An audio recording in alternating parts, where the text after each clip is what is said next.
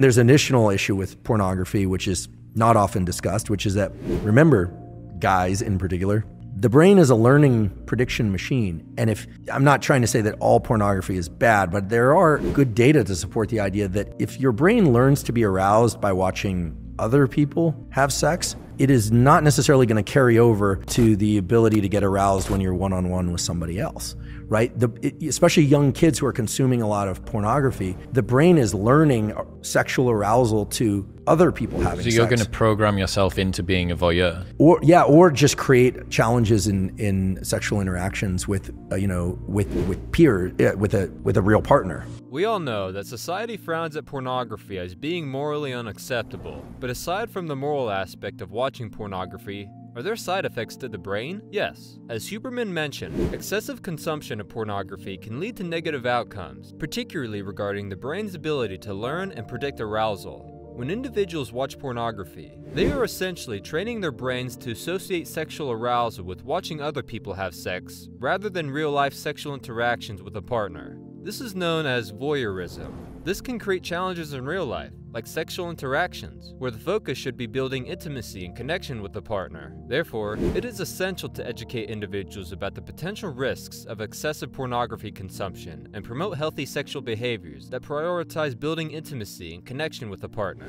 This can help individuals develop healthy sexual habits and promote positive sexual experiences, leading to a happier and healthier life. Let's hear from a neuroscientist's perspective about the hormonal changes in the brain in response to the consumption of pornography. We have to take a step back, and now knowing what we know about testosterone and dopamine and all these things, and ask, what is pornography doing to the brain? Well, first of all, it's triggering the release of dopamine, and in the short term, testosterone, by the observation of sex, not actually engaging in human contact. So think about the young brain being significantly more plastic and willing to rewire than the adult brain. Absolutely, there's no question about it. It's hyperplastic. Yeah. And of course it can rewire again, but you think about somebody who engages in a lot of porn watching, right? Watching porn, and that person is getting dopamine and testosterone increases by observing sex and not actually by engaging in human contact. So that's concerning, right? And obviously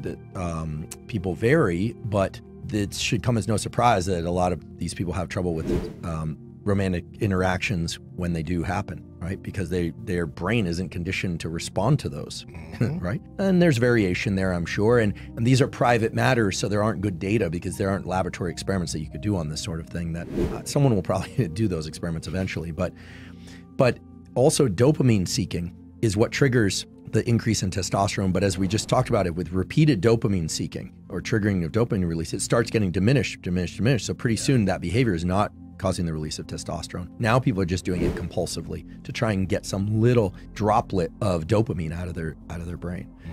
The human brain is wired to seek pleasure and reward, and one of the ways it does this is by releasing dopamine, a neurotransmitter associated with pleasure and motivation. When we engage in rewarding activities, such as eating tasty food or watching pornography, our brain releases dopamine, which makes us feel good and reinforces the behavior. However, when we engage in activities that provide an extreme or intense reward, such as consuming highly palatable foods, our brain releases an even larger amount of dopamine, which can lead to a spike in pleasure and motivation. This is also the same when individuals consume pornography. The brain's reward system is activated, releasing dopamine and other chemicals that create a pleasurable sensation. Over time, the brain becomes conditioned to expect this reward in response to watching pornography, and individuals may develop a dependence on pornography to achieve sexual satisfaction. Well, this may seem good. The problem is that when we engage in these extreme activities too often, our brain becomes desensitized to dopamine release. But does desensitization affect the brain and body in general?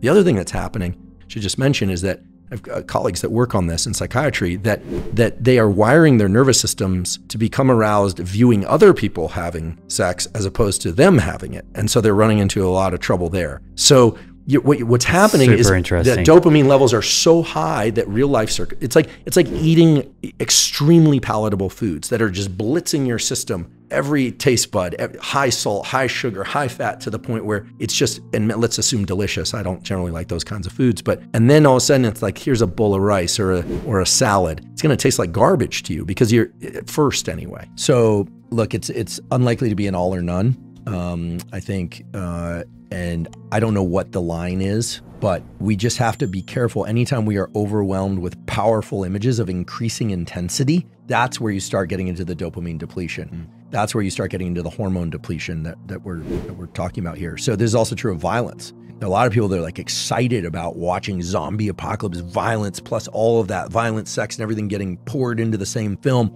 Well, they made horror movies, 50 years ago. They were a little bit different. The question is, how strong were we driving the system? And if anyone out there is feeling underwhelmed and kind of like life is no good, etc., chances are your dopamine system has been pushed too hard. I'll give one quick anecdote of a friend. One of the potential effects of exposure to pornography is desensitization to sexual stimuli. This means that over time, individuals may require more extreme or novel forms of pornography to achieve the same level of arousal that they once experienced with more moderate forms of pornography or sexual activity. Research has shown that this desensitization can occur in men and women who view pornography frequently. Studies have found that individuals who view pornography regularly rate sexual images as less arousing and exciting over time than those who do not view pornography. This desensitization may be due to a phenomenon known as habituation, where repeated exposure to a stimulus leads to a decreased responsiveness to that stimulus. In the case of pornography, repeated exposure to sexual images and scenarios may lead to decreased arousal and interest over time. Additionally,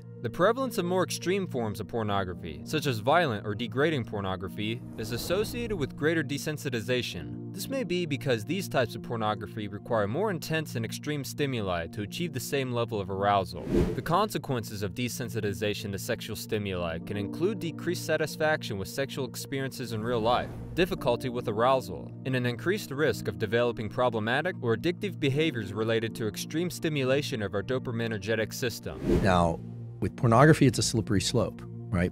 There's also a whole aspect of pornography, which is that if people are pursuing pornography and they're not pursuing relationships, there is the potential that they reach their 20s and 30s and they are truly dysfunctional in terms of, look, every species has two major goals: protect the young and make more of itself. Whether or not you decide to have children or not is a personal issue. I personally don't have children. I may someday, but every species protects its young. The maternal aggression is amazing, right? A mother protecting its young, there's nothing like it in the animal kingdom. Actually, that's not triggered by testosterone, that's triggered by estrogen, which is interesting. But the parents of every species try and protect the young, and they try and make more young. This is every species is driven to do that.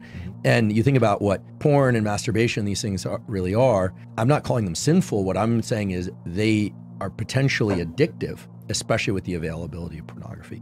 So, beware, just everyone's different, and people have to be careful about these circuitries. You really need to protect them. They are super valuable. And so I would say, in keeping with our theme of, what are the other things to do to support testosterone, would be don't engage. I would avoid pornography, frankly. I really would. I would, maybe everyone's got their threshold for what's too much. For some people, that might be, the number might be 0. For other people, it might be something different, and it's going to vary. Our nervous system has a natural rhythm of pursuing things and getting a dopamine boost when we find them. This can be compared to how we need energy to find food, and then we use that food to gain more energy for further pursuits. Humans, like all animals, have innate desires to protect their young and propagate their species, even if they choose not to have children. This drive for reproduction is a fundamental part of our biology and explains why we seek out sexual experience. This mechanism is driven by neurotransmitters like dopamine and epinephrine, which give us the energy and drive to pursue our goals.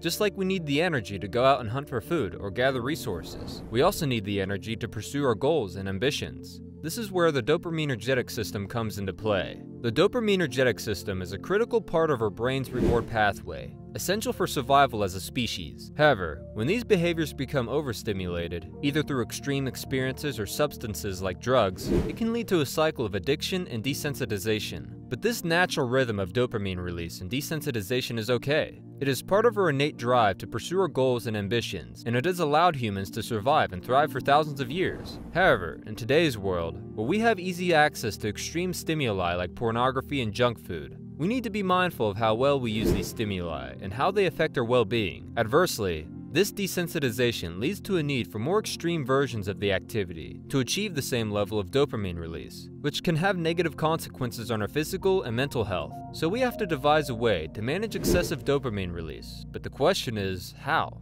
Graduate high school, he went to community college for a little bit, decided not to do that anymore. Then he stopped working, he stopped exercising. He's really fit. He's got like, his genetics are like Nasima's. He's kind of like, he's just got this incredible physique and all that. Doesn't do anything, doesn't work, doesn't do anything. He's a failure to launch, as we call it.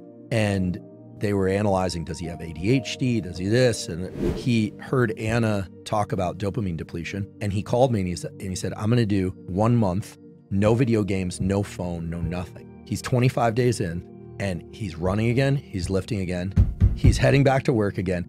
And this was somebody who thought he had ADHD. Now there are people with ADHD out there, but what happened was he was dopamine depleted, so he couldn't concentrate, he didn't care about anything. And so the phone and just living in this constant stream of movies that are really stimulating on YouTube and everything else, I mean, you have to be, I mean, we're on YouTube right now and I use YouTube for my podcast and everything, but you have to know when to shut that valve. And here's what I tell myself, shut that valve so that I can continue to enjoy it, right? It's like gorging yourself with tomahawk steaks. They're delicious, but unless you've been fasting all day, you're not gonna eat 9 of them, right? What's your record, Mark? I think I've done 2. 2. But yeah, 9 would be, that would be a feat. Yeah, 2, but they were the size of, you know, the table, but no. So you have, if you want to continue to enjoy things and pursue things, you have to know when to slam the gate shut. And I think that no one told us that we needed to do that. That's the challenge. And so just like with training, you get out past 75 minutes, 90 minutes. If you're natural, you're going to start seeing a depletion in testosterone. Get out of the gym. Go eat, go recover, go relax, you know? This is true for ice baths too. In Anna's book, she talks about ice baths. The data, I have the data, this is really weird, but I have the data. This is a study that was done at the University of Prague, published in the European Journal of Applied Physiology. 250% increase in dopamine and norepinephrine from a 3-hour ice bath. One way to manage this is through dopamine fasting, where we take breaks from the things that stimulate our dopamine release and allow our brains to reset. This can help us regain sensitivity to these stimuli and prevent us from becoming desensitized or addicted to them. It's important to remember that dopamine fasting is not about deprivation or denying ourselves the things we enjoy, but rather about using them mindfully and intentionally that support our overall well-being. By taking breaks from these stimuli and practicing dopamine fasting, we can allow our system to reset and maintain a healthy balance. Our innate drive to pursue things is a key part of our biology, but we must be mindful of how we engage with stimuli that can lead to addiction and negative consequences. Thanks for watching! Did you enjoy this video? Then show your support by subscribing, ringing the bell, and enabling notifications to never miss videos like this. Thank you!